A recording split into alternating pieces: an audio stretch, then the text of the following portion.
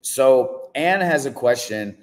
Um, um, on the insurance as well. So you mentioned last week did you really get a traditional insurance of a bond?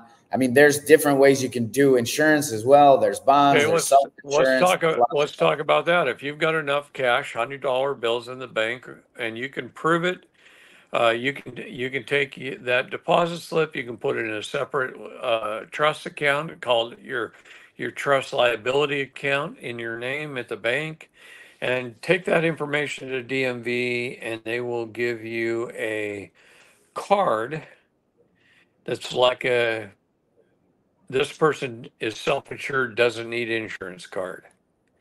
And it Yep. shows, though, that you are under full financial liability if you should get in a wreck and hurt someone.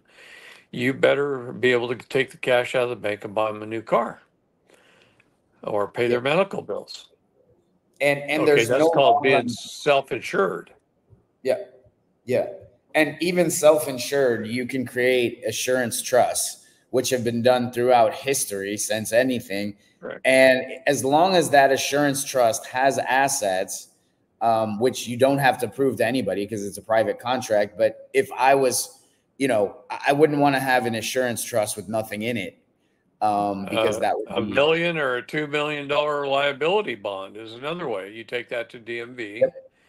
They'll show that you're bonded and insured, and you're done. Yep. So, So Tim, I hope that answered your question there. Um, so yeah, Tim, again, you can always form a ministry. All ministries are faith-based.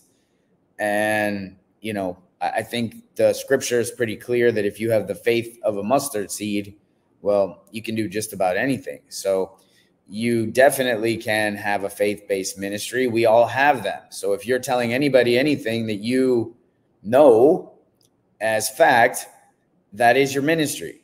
And if you know that, whatever, nobody is allowed to determine your faith for you. Faith is very self-determined. The Constitution is very clear about your own self-determination. So the only problem you run into is when you don't determine it for yourself and you allow someone to determine it for you.